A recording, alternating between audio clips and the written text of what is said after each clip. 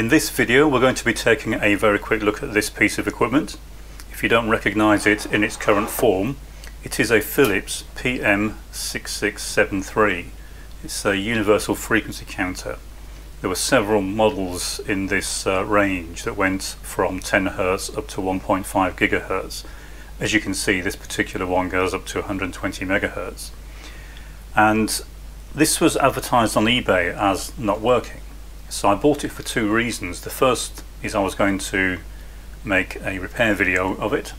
Now, it's the sort of vintage equipment that you might find interesting, very nicely made, and for the time, this was sort of late 70s, early 80s, it was very accurate, and having tested it, I found that it works, so I can't find any faults with it.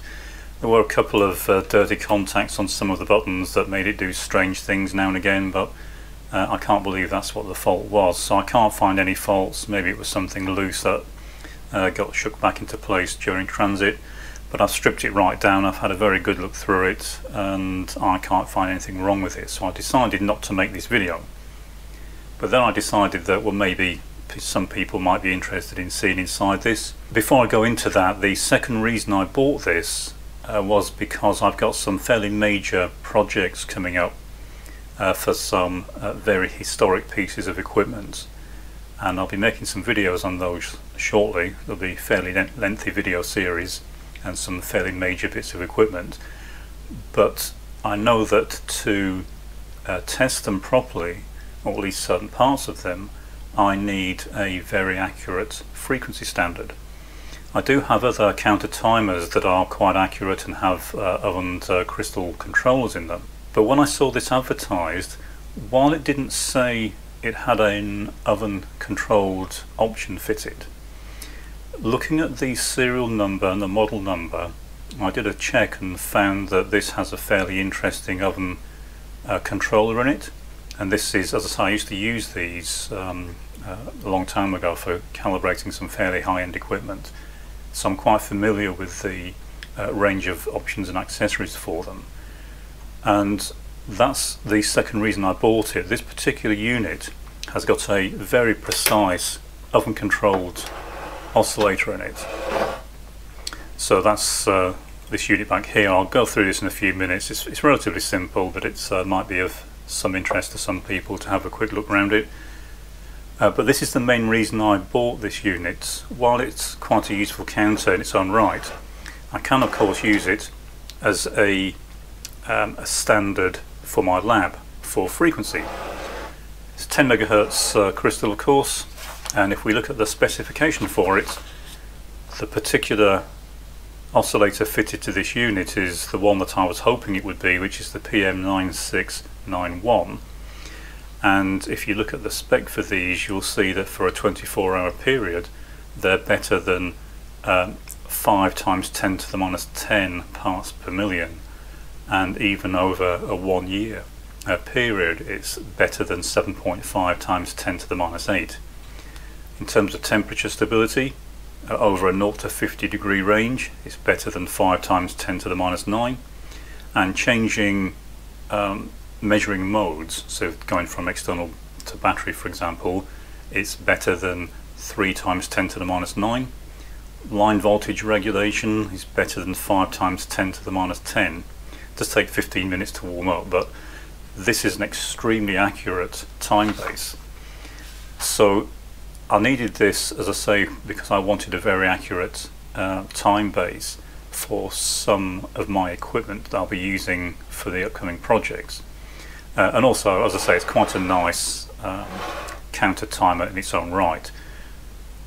We'll have a quick look at this in a minute. I've spent a lot of time so far cleaning this up. It was in a bit of a state, and one piece of advice I want to offer: if you do come across any of this vintage of Philips equipment, it's essentially this brown colour, and quite often it has the blue bar on it on the front panel, kind of a chocolate brown colour, but they have a very nice finish, or I think it's a really nice finish. I think Philips called it a suede paint finish. It's quite a nice fine texture, quite like the colour, but unfortunately when they made this they tried to make it a self-healing coating.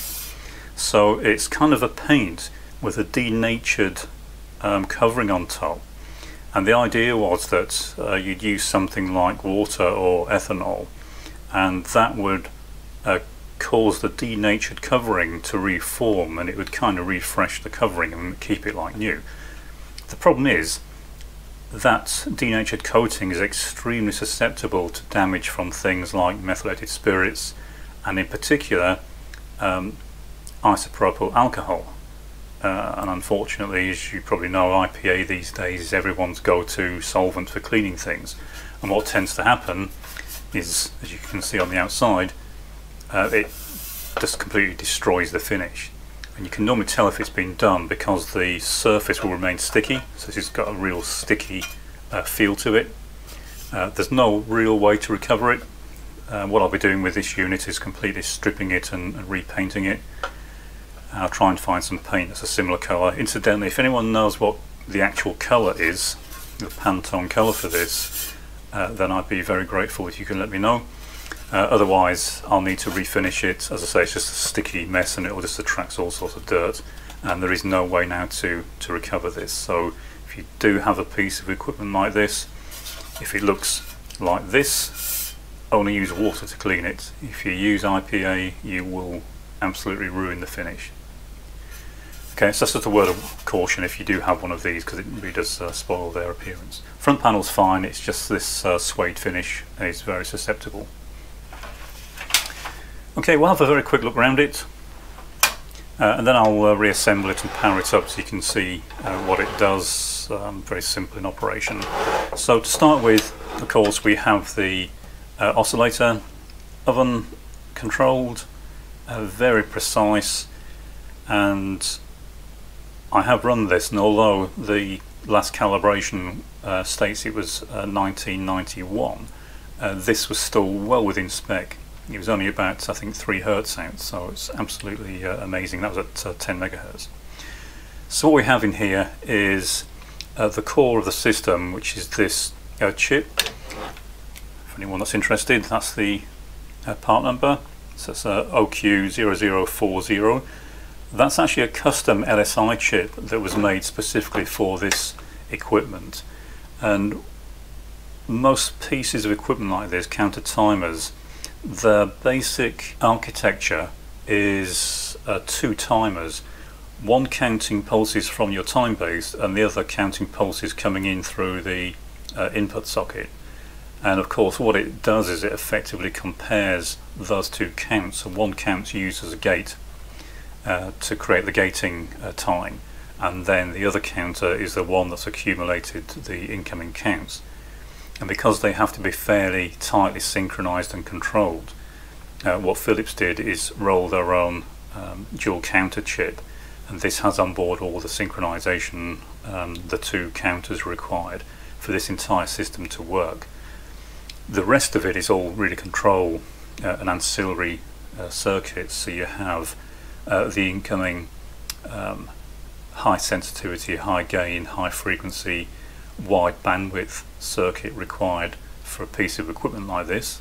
Obviously if you have something that runs down from 10 Hertz up to 1.5 gigahertz, then it needs quite a wide bandwidth, and the sensitivity goes down to 10 millivolts. So of course it needs to be quite a sensitive input circuit. We then have the microprocessor that's running this unit. So again, if you're interested, that is an Intel 8049.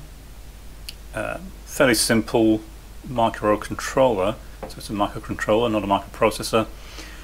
And this is, if you like, the forerunner to things like PICs and the like. And it's quite a capable device for its time. The date on this is 77. But looking at the rest of the devices, I think this was built in 79. But as I say, quite a capable processor. The rest of the bits and pieces are really to adjust the supply voltages. It's got a very nice power supply. This does have a battery back option, so there is a switchover circuit to switch between battery and main supply. And that's pretty much it as far as this top layer is concerned. If we flip it over, then there's a second board on the bottom. I'll just pop that out. I've already taken most of the screws out, so there's just one left in there.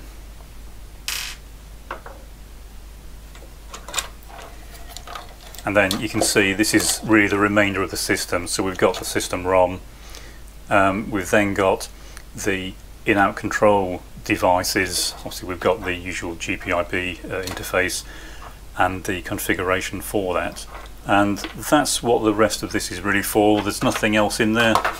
As I say, it's all quite straightforward. There are no other boards in here, and that's pretty much it. It's, as I say, simple device. Most of the functionality is built around that single device, and then all the control and display is controlled through the microcontroller. Okay, so very quick teardown. I won't go into this in any more detail. It's, as I say, quite a simple device. Unfortunately, I can't show the repair video. I can't find any faults. If I do find something wrong with it, I'll make another video and show what the fault was and how I fixed it. But what I'll do now is reassemble this, and I'll just show it running. Okay, it's reassembled. I've got it hooked up to a signal generator. It's not a particularly accurate generator, but you can see it's not too bad. But I do have a piece of equipment in the lab that has been calibrated fairly recently, so I know it's quite accurate. And I have the frequency output of this connected to it, so we'll just have a quick look at that. Just have to move the camera. And as you can see, it's just a small fraction of a hertz out. So that's my PM6673, that's been calibrated fairly recently, and you can see that it's almost dead on. It's just very small fraction out, and this Philips has not been calibrated for the best part of 30 years, so that's extremely good. It's, other than the frequency standard, it is quite a useful piece of equipment in its own right. If you don't have something like this, I strongly advise getting it. These are quite cheap. I think I paid £65 for this delivered. It's got a few fairly basic functions, but it does have a very high accuracy and very low drift, so it's exactly what I need for the upcoming projects. But as I say, I bought this because I suspected it had a very good frequency standard fitted, and indeed it does, so it was well worth the money.